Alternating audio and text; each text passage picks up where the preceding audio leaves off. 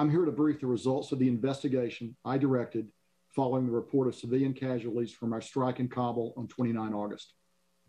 Having thoroughly reviewed the findings of the investigation and the supporting analysis by interagency partners, I am now convinced that as many as 10 civilians, including up to 7 children, were tragically killed in that strike. Moreover, we now assess that it is unlikely that the vehicle and those who died were associated with ISIS-K or were a direct threat to U.S. forces.